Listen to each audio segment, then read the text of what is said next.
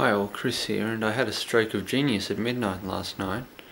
Well, I wouldn't call it genius, but I'm kind of surprised it took me so long to figure it out. But you may remember this, it's a RF output set-top box I had hooked up to my Pi.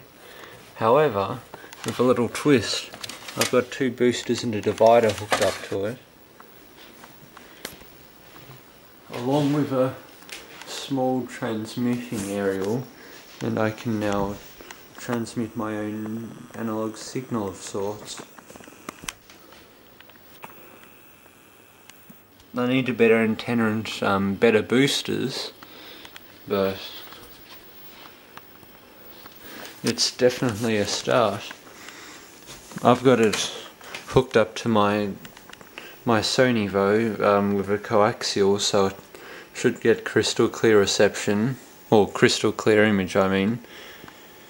But unfortunately there's a nasty bit of a storm hanging overhead, so it's kind of buggered up our television reception.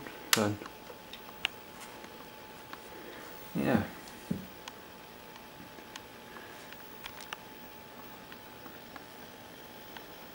As I said before, I need a better antenna and booster so I can transmit a stronger signal. But I'll see if I can find some good equipment in any of the op shops. It's actually not that hard to do. I've just got the you've just got the antenna in from the wall over there, and then in the RF out to TV, I have that cable running. It connects into this divider, and well, it's a joint divider and booster. So one coaxial runs to my Sony, the other runs up to the antenna and transmits it, and that's received by the other tellies. So it's pretty simple, and I'm actually kind of surprised it took me so long to figure it out, but for some reason I usually seem to have my strokes of genius at night, or at midnight, so I don't know why. And I'm also thinking about putting an old VCR player I've got hooking up as well, so I can record shows with it. It's a good little working VCR. I got it off one of my neighbours at our old house before we moved. So, yep, there's a nice little cockroach there. Better get rid of him. Yeah, so there's also a few other uses for a VCR because it's got the coaxial, but I can't remember, but there are some other uses in conjunction with vintage televisions. So yeah, so it does need a bit of work, but I've got these all tuned up, and this one I've got set so it receives the signal on channel 1,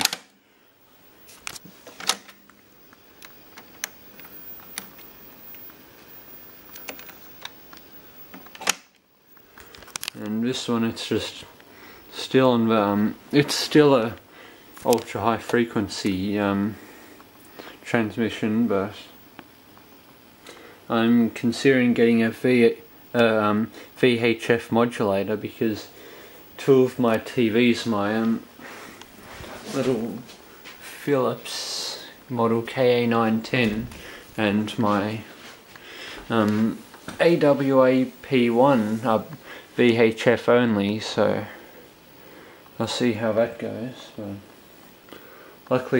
luckily those two over there, and most TVs, even this little one, pick up the UHF, so I'll see what I can get sorted out. But anyways, this is something you might want to look into if you collect old televisions and only have one set-top box.